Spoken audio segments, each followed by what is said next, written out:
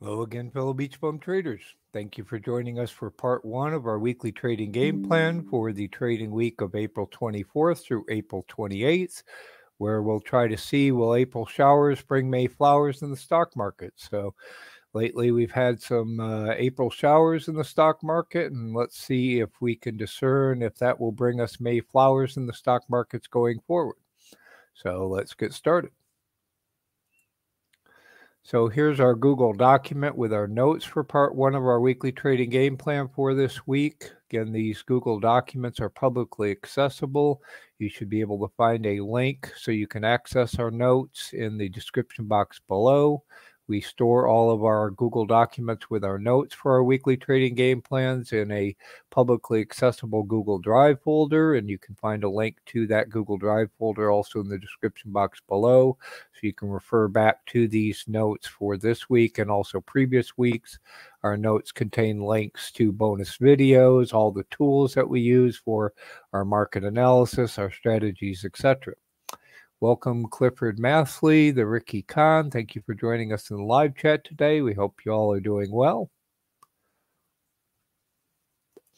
So we'll start out and we'll see how the markets ended up on Friday. We'll go to the homepage of FinViz. We can see all of the markets that were very choppy on Friday, ended up with a very small gain. We had a market on close, positive market on close push.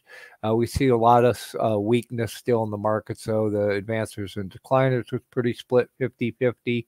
More new lows, 60 to 40 versus new highs. We still have 57% below their 50-week or 50-day moving average, and again 55% below the 200. So again, as we've been talking for the past couple weeks, the market's been very choppy, very range bound, and we'll see that in the indices as well. So again, a lot of weakness under the markets, a lot of chop, a lot of range bound activity.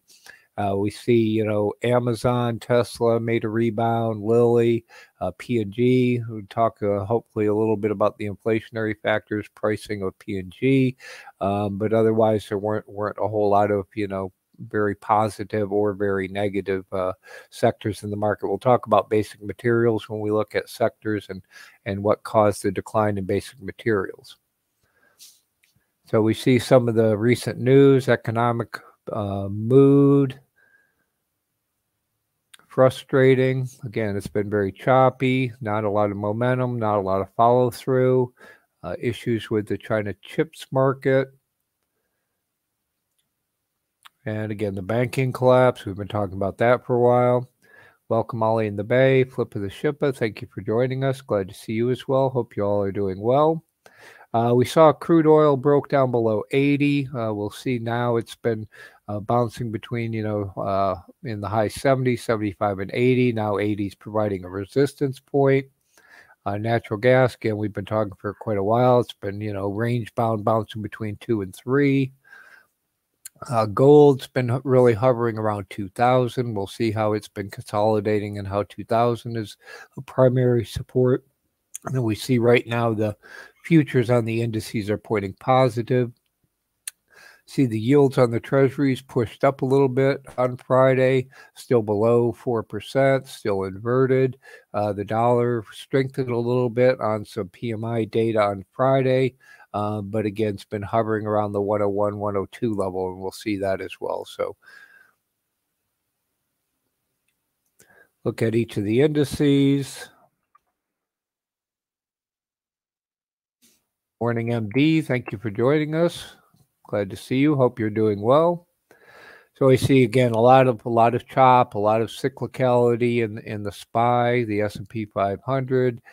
Did briefly breach the upper trend line of this channel. The channel is pretty flat, trending downward a little bit, sitting above the moving average. We did have a kind of golden cross for a little bit, which is a positive signal, but again, very range bound, very bound by this channel. So if we zoom out to the weekly a little bit, we could see it's, when it gets up to this high, it tends to get rejected. When it gets down to the low, gains support. Right now, again, it's sitting above the weekly moving averages. Again, we had a positive golden cross, but again, very range bound, very cyclical. And we have a doji candle on the last week, so uncertainty could be rolling over for a downward trend right now.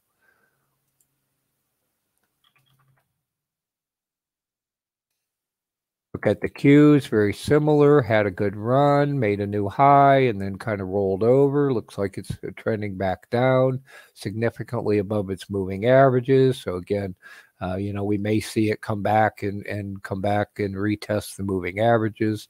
Again, what we see these pushes up in tech, but again, it's pretty range bound. It hasn't broken above that previous high yet. So again, pretty range bound, pretty flat, pretty choppy with these sporadic runs. Look at the Dow, EIA. Again, very similar, made a bottom, bounced up. Looked like it was going to test the high, made a near-term new high, didn't test the previous high. And we've got, again, a doji. We're sitting above the averages significantly. So, we might get a rollover in the Dow as well and retest those averages. Again, very, very flat, very range bound, very choppy in all the indices. I'll talk in a second about my hypothesis about kind of what's going on. Part of that we'll see in the VIX is the VIX is again hovering. This is the futures. So the futures is sitting about 19, but the actual VIX itself has been below 17 and declining. So it really hasn't been able to break back up above 20. And this low VIX, as we looked at, I'll go back to the SPY weekly. My hypothesis is, and we talked about this last week, along with the very low volatility, says the VIX is saying that it doesn't expect a significant move in the S&P. And so, again, what we keep seeing is very range bound. When it reaches this top, it gets rejected. And in my humble opinion, again, part of my hypothesis is that this low VIX is also another sign of a topping action. And as we talked about, there isn't a whole lot of new money. We've talked about sector rotation is the main thing holding the VIX up. Is they're just rotating between sectors, holding the VIX up. And again, I think that's what's going on is it's just being held up by sector rotation. The low volatility says we don't expect a major move in the near future. And so again, and we don't see any new money coming in, and we do see money leaving in terms of people taking money out, putting them in money markets and treasury bonds, etc. Just a quick reminder, put up the banner as well. None of this is financial advice. We're not financial advisors. All of this is for education and hopefully some level of entertainment purposes only. So again, my hypothesis is, again, with the low volatility, the indices are going to continue to be range bound. When they reach this top, the probability is, for them to retrace back to their moving average. Now, unless we get some external negative catalyst, I don't expect a major drop, a crash, etc.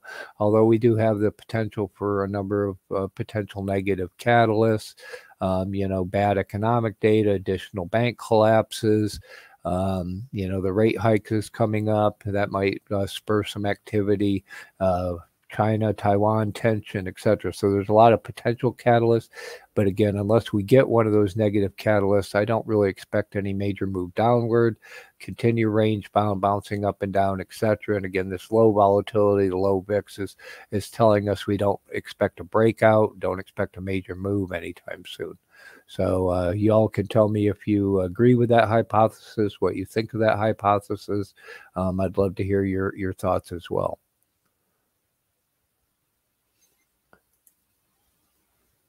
So we'll look at the sectors from Friday, the sector rotation. Again, in my humble opinion, that's been the name of the game as late. And again, I think that's part of what's holding the indices up is they're just rotating money from sector to sector, and it's holding the markets up, but it's not really going anywhere.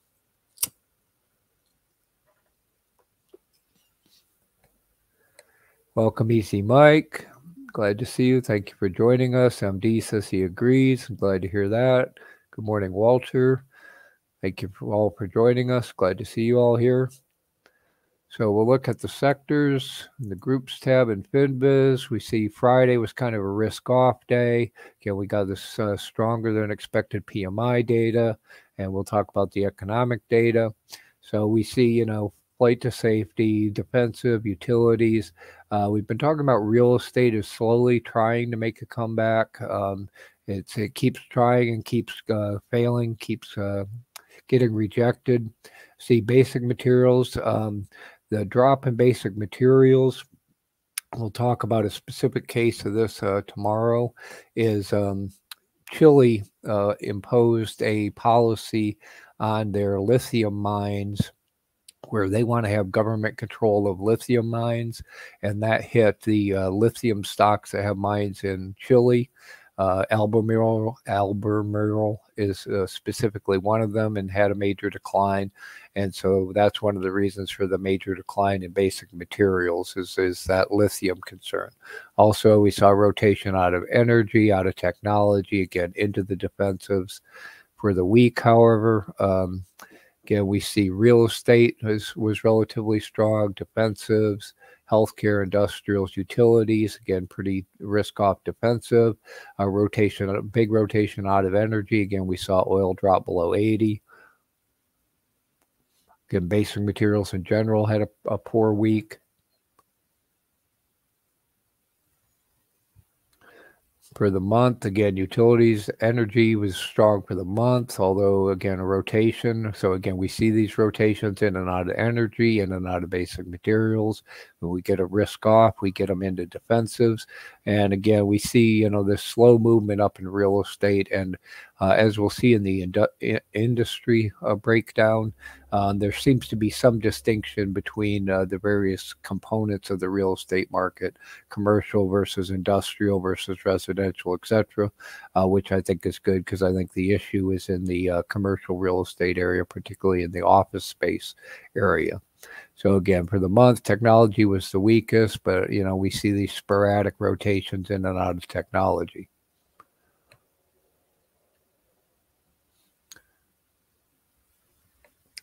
So we'll look at the industries.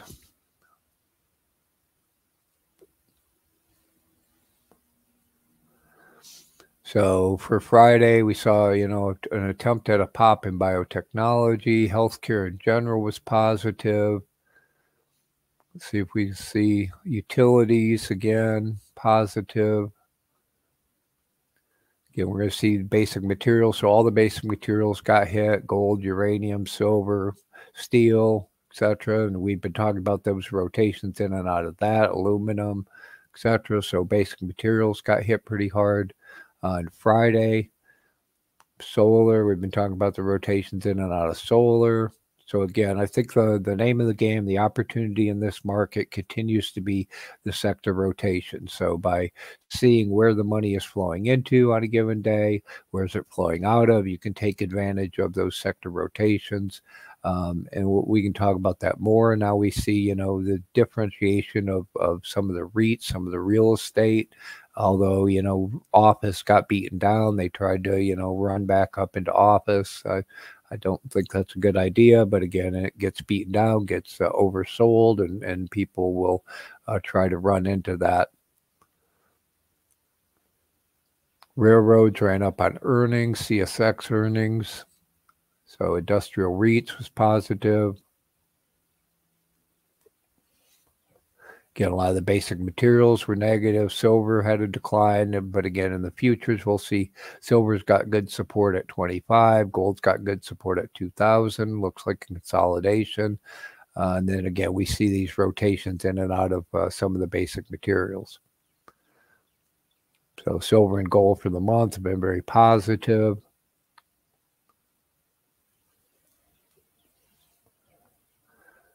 Autos, aluminum hasn't been doing very well, and we'll look at the sector rotation, the breakdown of the technology sector, and talk about semiconductors versus biotechs, etc. I think that's interesting.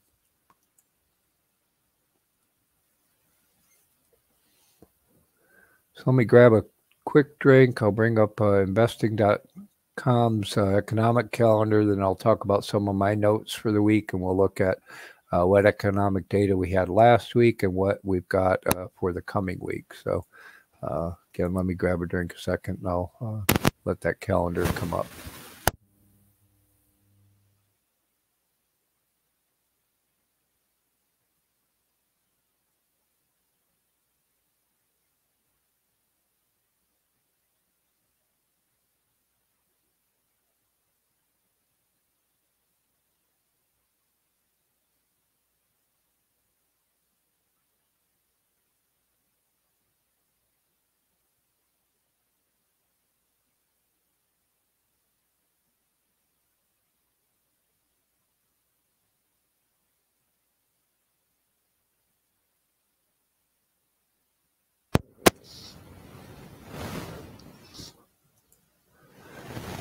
Okay.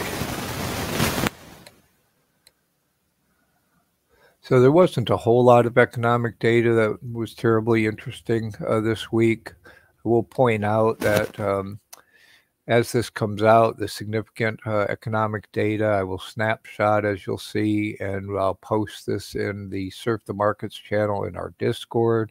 Our Discord's free to join. You can find a link and invite to our Discord in the description box below. I'll also throw that up in the banner a second. Again, our Discord's free to join, and as this economic data comes out, I try to post it in the Surf the Markets channel. You can see we also have some feeds of news from both MarketWatch Economy and also this Walter Bloomberg. So as news gets released, it gets automatically posted to our Surf the Markets channel in our Discord. So again, great quick source to get real-time feeds for the news as well as the economic data. So Thursday, the interesting news was the jobless claims. So we see continuing jobless claims was higher than expected. Initial jobless claims, again, higher than expected. So we're seeing a weakening in the job market. So essentially the Fed's interest rates are taking effect. There's more layoffs. We'll talk about some of the types of layoffs that I'm seeing and what that may indicate. But again, we see the weakening in the job market. We'll also look at the PMI data in investing.com. So again, this is a slow, weakening of the job market as we've been talking about for quite some time. So housing market was better than expected, but new permits was weaker than expected, starts weaker than expected. So again, the housing market in general is weak, although demand is, significant with the higher mortgage rates. Again, you don't have a lot of people, so mortgage rates went up again as treasury yields went up. Saw a big drawdown in oil, and even though we saw this big drawdown in the inventories, the price dropped below 80. So again, I don't see that these numbers are driving the price. I think it's much more technical at this point. Refinery utilization was up. Gasoline inventories were way up.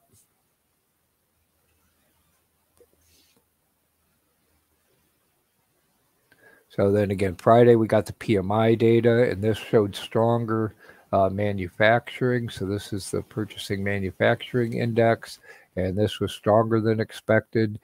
So this says inflation on the front end of the curve in the manufacturing sector and in the services sector is still higher than expected. So again, inflation's still there. The Fed has more work to do. You heard several of the Fed officials come out and say they've got more work.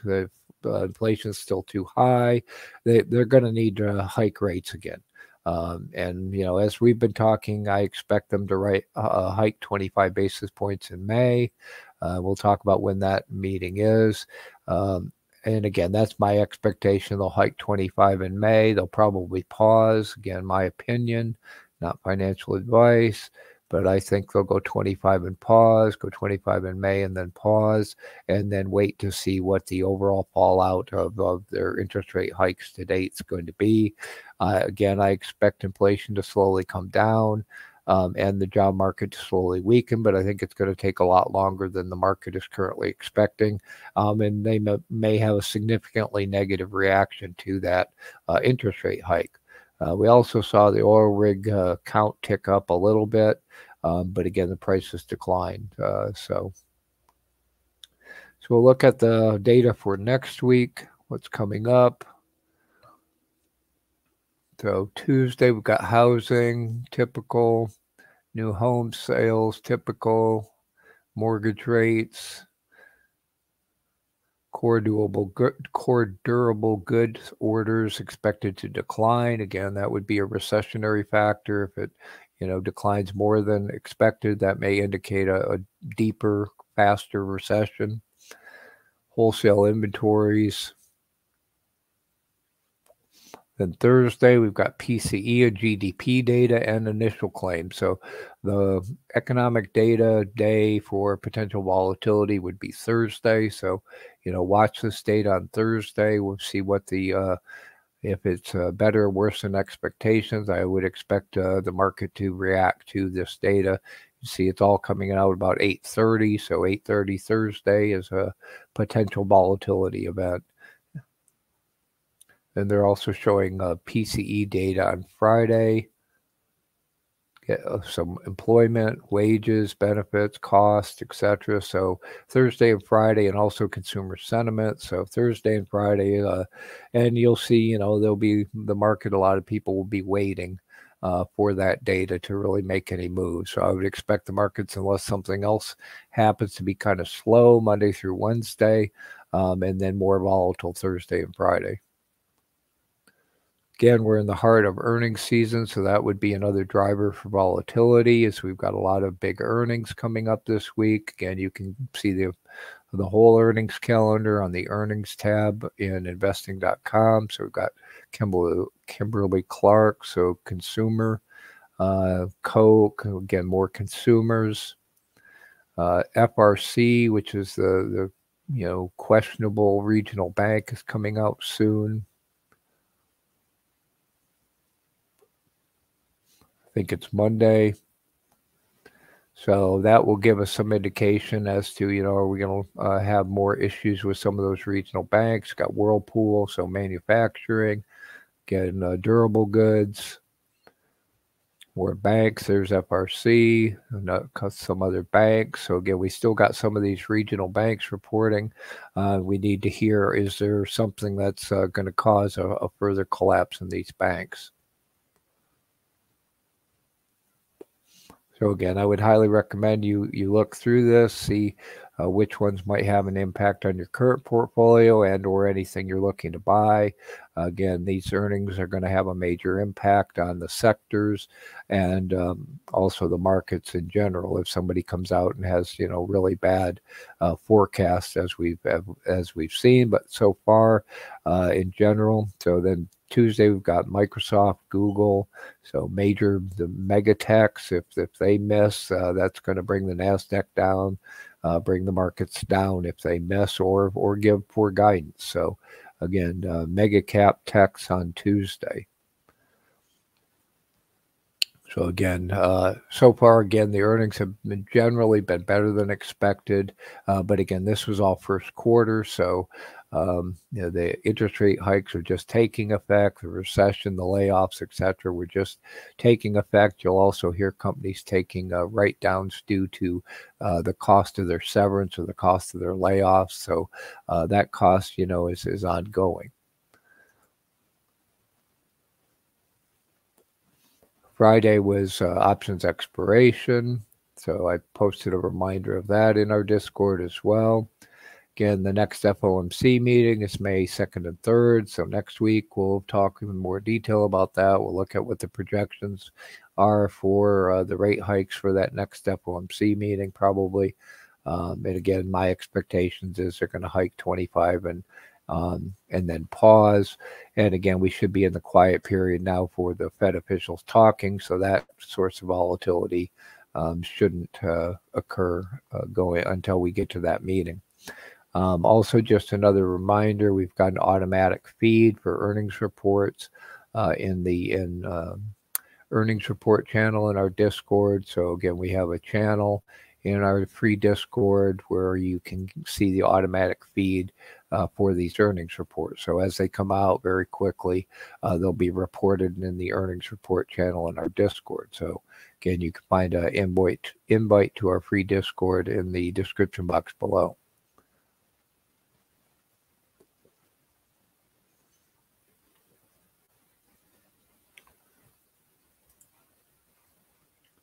Okay, so we'll look at the market screen in Webull.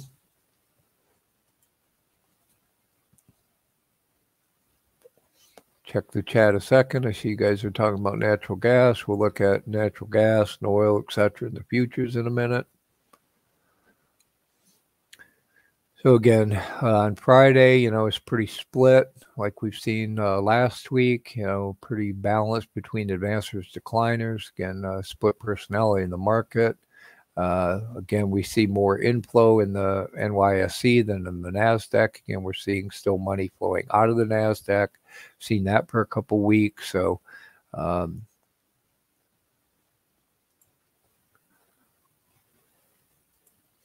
again, you can see a near-term calendar for earnings here in Webull in the market screen. I'm in the online browser version of Webull on the market screen. So you can get a very near-term calendar for earnings, see who's after market close, before market open, or during market hours. And that will adjust as they're upcoming. Let's look at the best performing industries for the week. So renewable energy, that's solar. Home building, so the home builders themselves are not doing too bad, even though the real estate market in general is pretty much in recession. Some retailers split, so commercial and residential REITs. Again, utilities very strong. Beverages.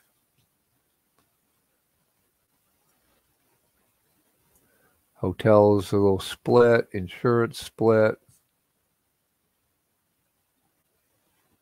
Home building again.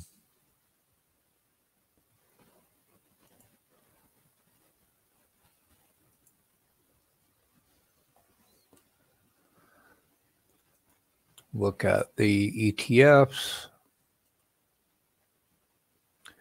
First, we'll look at the indices. So short on China, emerging markets. So short on China and emerging markets in Europe.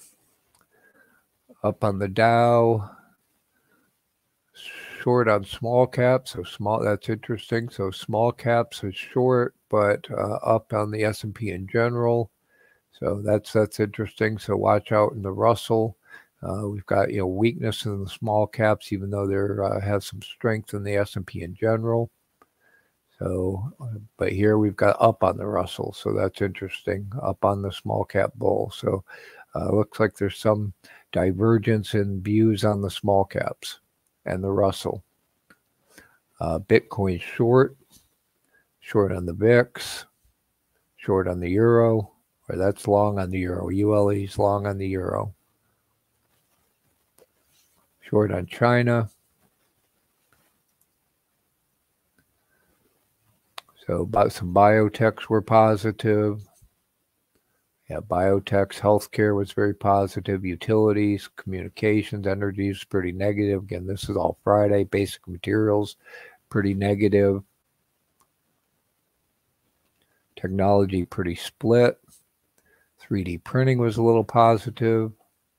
Cybersecurity, cloud computing. Consumer staples, so again, that's pretty defensive. Real estate was pretty positive.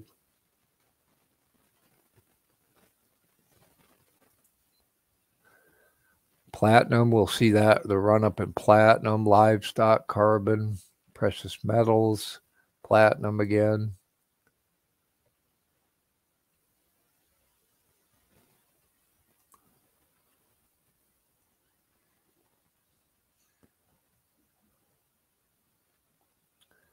So I see you guys are having this discussion on continuing on natural gas. Just to, I'll answer that question. Typically we use Boyle versus UNG and to long natural gas and cold KOLD to short natural gas. And when we look at our ETF spreadsheet tomorrow, we can look at the risk reward, comparative risk reward of those different ways to play natural gas. But just to answer that question, we use Boyle long, cold, KOLD short, oil drip to short, and gush to long. And again, we will see the risk reward profiles and why I choose those in our ETF spreadsheet tomorrow. So bonds pretty positive, 3 to 7, 7 to 10. Positive on the euro, positive on the yen. So we showed the news feeds in our Surf the Markets report, so you can get the news there. So I missed the futures. Let me jump over to the futures.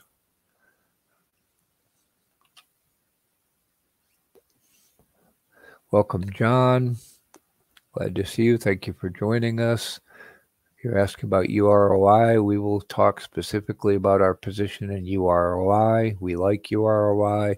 We're currently now long again UROI, and we'll look at that in more detail again tomorrow.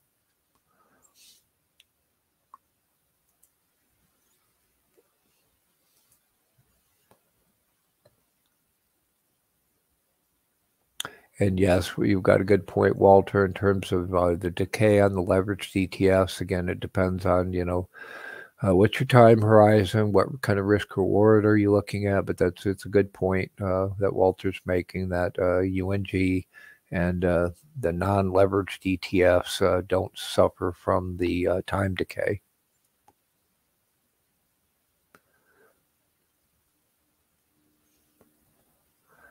So here we can see all the indices, they look like, they peaked out, rolled over, pretty stagnant, pretty range bound. Again, I think, again, as we talked about with the VIX, we see this decline in the VIX. It popped up when the futures rolled over in terms of the futures chart, but again, it's currently sitting at around, 17, so very low. Again, the indices, the futures look like they're all kind of rolling over. They could be headed back down to test their previous lows. But again, pretty range bound, pretty consolidated. And again, I think it's just the sector rotations pretty much holding them all up in this range.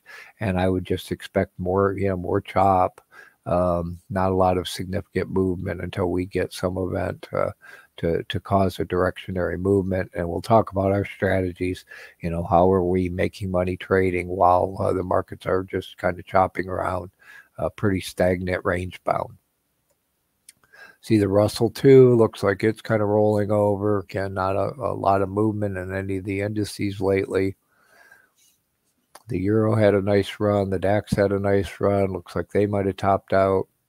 Can we see that decline in the VIX? See, oil finally broke down below 80. My XPIN, it's now filling this gap down to 75. I would expect it to eventually, fill down to that 75 and be, and then probably bounce back up to 80. 80 is now providing a resistance point. Again, it's been pretty much bouncing between, 70 and 80 or so for quite some time. Unless we get, some news, some event. Again, I'd expect it to fill this gap down to 75 and then probably bounce back up, retest 80. Similarly with natural gas, it bounces off of this $2 level. It didn't make a huge run right now. It looks like it's stable right now, but I would expect it to at some point retest 3. It could go down as low as 175 or so.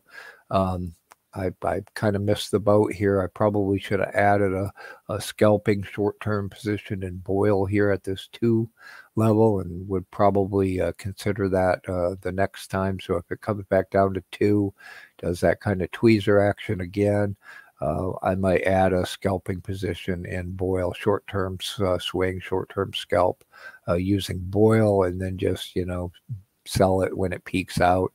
We do have a longer-term position in Boyle still.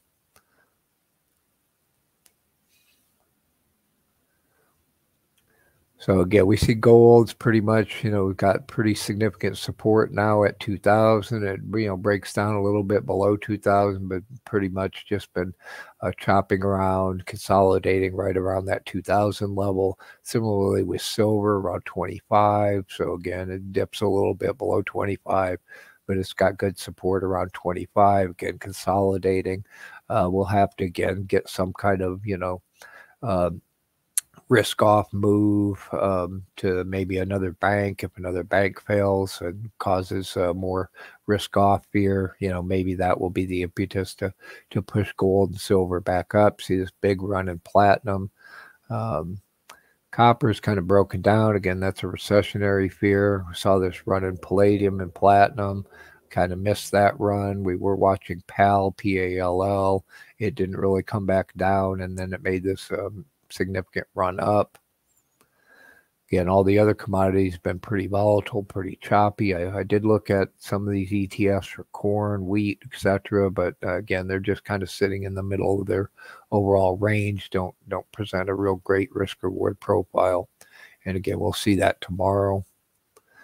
Treasuries, declined, and then when we got that, risk-off move on Friday, made a little bit of a run, or on Thursday made a little run up, and then on Friday yields went up, prices went down. Again, I think yields are going to have to go up when the Fed hikes rates again. The yields are going to go up, prices are going to come down. The dollar's been sitting between 1 and 102, 100 and 102. It chops around a little bit, causes some volatility in the dollar denominated commodities like gold, silver, oil, etc. But again, it's just been pretty consolidating, pretty choppy right around 101. So let me grab a quick drink, and then we'll talk strategies, see if April showers will bring us May flowers in the stock market, and other strategies on how we can make money trading in the markets. And I'll also check the chat, see if I'm missing any other questions right now.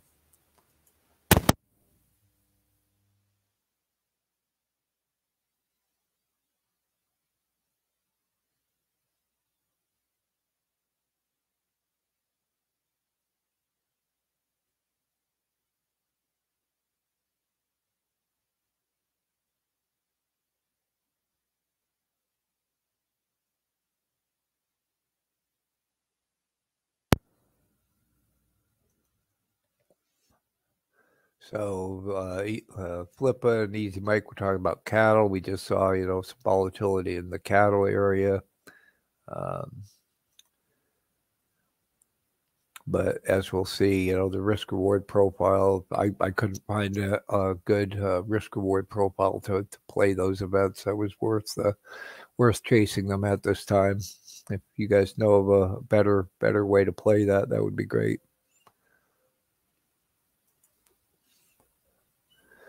So one of the things for, answering the question, will April showers bring May flowers in the stock market, is in the past, we talked about this adage, don't sell in May, or the adage is sell in May and go away. Last year, we talked about, we don't think that's a good strategy. So our philosophy is don't sell in May and go away. And you can listen to our reasoning as to why we say don't sell in May and go away. In this video, I snipped out those previous portions, as well as talking about where does this adage come from, what's its historical basis, etc. So you can access that video via the bonus link in our notes, and eventually we'll release that probably once we get into the May time frame. So again, as a bonus precursor to getting into May, you can listen to that video as well. The reason I wanted to get that out now is because there's talk that traders, fund managers, etc., may be front running that common adage and may start selling before May.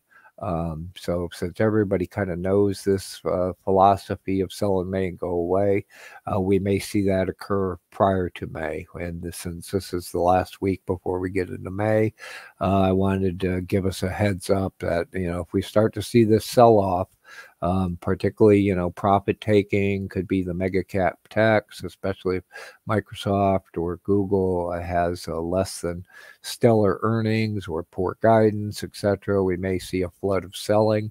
So be ready for that. And then also, once we get into May, it would not be surprising to see quite a bit of selling. And since there isn't a whole lot of new money coming in, that could push all the indices down. It's just the money leaving the market and the lack of new money coming in to provide buyers would push the markets down, not any catastrophic recession immediately or whatever, but just, an imbalance between sellers and buyers. So keep an eye out for that, and then, we'll see if we get some May flowers. We might get a May rainstorm of selling if this takes foot. So we've been talking a lot about sector rotations, and again, part of my major philosophy is that's what's been, that's the name of the game lately, and it's, pretty much just holding the market up. They're just rotating from the underperforming sector, taking profit in the overperforming sector, putting it in the underperforming sector, rinse and repeat. And these rotations are on a 1 day, 2 day, very short time frame. Again, not very conducive to long-term swing trading. So it's, that particular strategy is not very conducive to my type of trading. But if, you can play the sector rotation on a shorter term, scalping, day trading, etc. We have plenty of videos on how to identify sector rotation, how to play it, how to find the stocks in the sector that's hot for the day, etc. So you can see those via all these links. I did want to look at our technology breakdown that we had added to our ETF spreadsheet. So just I'll bring that up. And then just a quick reminder that our All Access and VIP Patreons have access to this spreadsheet 24/7. And I'll show you how you can track this components within the technology sector and the rotations and potential direction. So again, if you join our Patreon at the All Access or VIP levels, you can access this ETF spreadsheet anytime. And tomorrow we'll go through the specific ETFs. But again, I've added a number of the screeners that I've used in the past. So again, you can access all of these various screeners in the screeners tab in our ETF spreadsheet. The one I wanted to look at is one we recently added that breaks down the subsectors of the technology sector. So we've got representatives of the mega cap tech, the FANGs, biotech, semiconductors, and then the overall NASDAQ.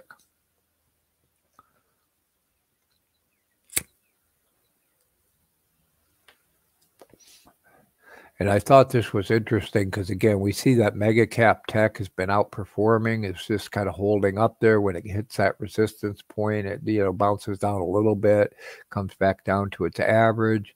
If it happens to hit that bottom trend line, it bounces up. So it's recognizing this support channel pretty significantly. We see the channel's kind of narrowing. But again, the FANGs, the mega cap techs have been holding up quite a bit. Again, they're using those as a kind of a flight to safety. They pour money. They figure that it's pretty safe in Amazon, Microsoft, Google, Facebook, etc. So again, when we get a flight to safety, part of it is going into those mega cap tech stocks. So bounce in biotech, again, I think that's just an oversold, and people wanting to go into the oversold, thinking there's going to be a bounce. Again, I put out a warning on biotech in general. We're not pursuing that at all. If we get some positive results, and it does run. So you can see it's run up. It's got heavy resistance at 8. It's in a downward trending channel, so I would expect at some point it to lose favor, roll over. Again, if we get a risk-off move, biotech's going to roll over and go down. This one is interesting. We've been trying to play SOX-S for a while, because every time SOX-L reaches this resistance, this upper trend line, tended to bounce down. But we see it's pretty much broken down. Now it's below its lower trend line. So I don't know if we're going to be able to get any more plays in semiconductors. Now it's pretty range bound, isn't a whole lot of risk reward either way. So I don't expect a big push. I was hoping for one more push in semiconductors for it to hit that 18 area and get another play in SOX-S. I know others of our fellow BeachBum traders, I think hopefully Walter made some good money in his SOX-S position. I believe so. So congratulations again on that. But again, I think that may have been played out. You'll see we're still watching stocks S, stocks L to see if we happen to get a irrational reaction and a push, but that play may be over. And again, the overall TQQQ is essentially the Q's, the NASDAQ, pretty flat. It looks like it's rolling over. So again, hopefully this screener will also help you identify the sub-sectors within technology and where the potential opportunity, may be. So let me know in the comments, in our Discord, etc., if there's any other kinds of breakdowns that you would like to see, other screeners. We can always add those to the screeners tab in our ETF spreadsheet.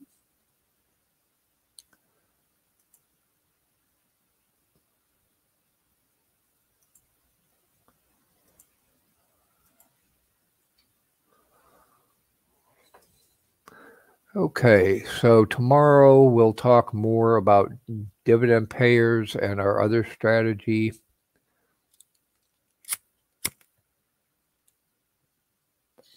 So essentially, as we've been pointing out, the markets are pretty range bound, choppy, not a lot of trending in either direction, not a lot of momentum, not a lot of follow through.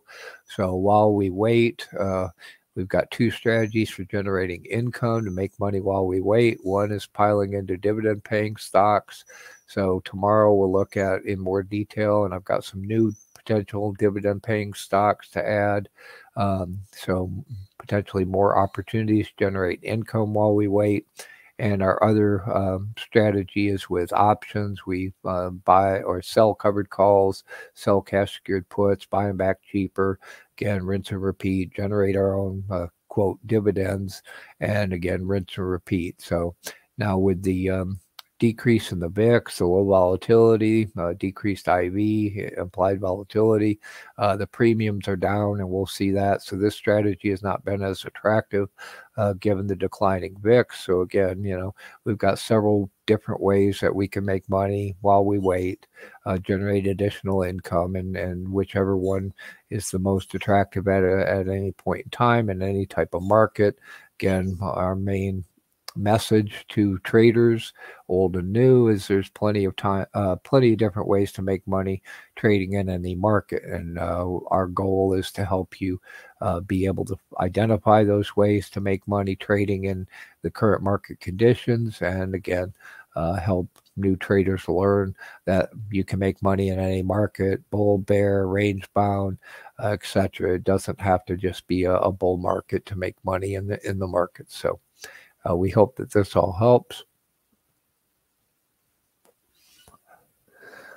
So I've got a little bit of time for any questions. If I missed your question before in the chat, please throw it back up in the chat. Also, you can always post your questions in the comments to this video. Again, our Discords, you can always ask questions in our Discord.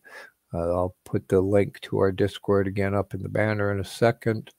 Again, our Discord's free to join. Most people start at least in the Beach Party channel in our Discord, but we have channels for different asset classes, different trading styles.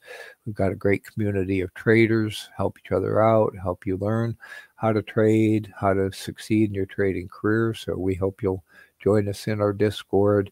Again, let's grow the community.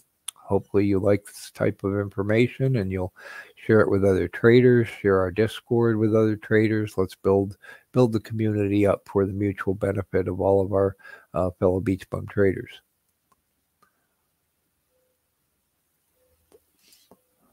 Also, we have a Facebook group. You can find the links. There's an invite to our Discord also in the link section on our homepage, as well as links to our Reddit community, our Facebook group, etc.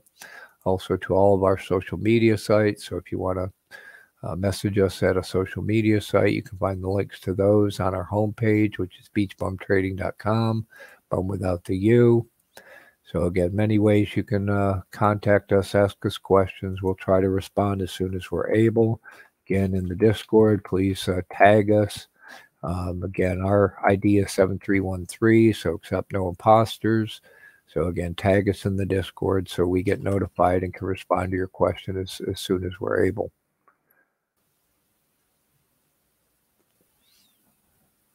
Okay, just checking to see if I'm missing any questions. Again, if I missed your question, I apologize. Please throw it back up in the chat.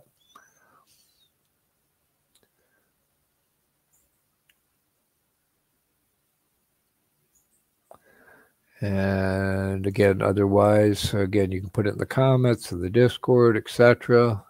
Any additional questions? If you've got any stocks you'd like us to specifically look at tomorrow, we can do that if you let us know. Thank you again for joining us for part 1 of our weekly trading game plan for this week of April 24th through April 28th. Again, tomorrow, same bat time, same bat channel, 10 a.m. Eastern. We'll do part 2 of our weekly trading game plan, and we'll be selecting our individual stocks, ETFs, etc., to put on our top swing trading watch list for this week, put in our bullpen, our shopping list. We'll also review our ETF list in more detail, as I mentioned a couple times, and we can look at the risk rewards, the pros and cons of various ETFs for playing different types of indices, commodities, industries, etc. We'll also look at our dividend payers, and Easy Mike's talking about a variety of dividend payers, and we can look at the various yields of several of those. And again, I've got a couple new dividend payers to share with you again tomorrow, and we'll look at our option strategies as well, and potential opportunities in selling put options and buying back put options as another way to generate income. So we hope you all come back again tomorrow and join us for part 2 of our weekly trading game plan for the trading week of April 24th and April 28th. Thank you all for joining us, and have a great day.